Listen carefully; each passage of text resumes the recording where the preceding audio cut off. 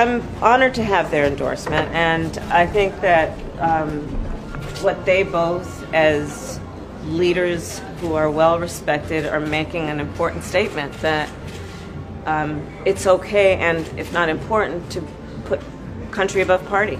And them stepping up to make this public statement, I think, is courageous, but also for people like the folks I was just talking with, it really reinforces for them that we love our country and we have more in common than what separates us. It's going to be good. We're going to be good. We're going to be fine.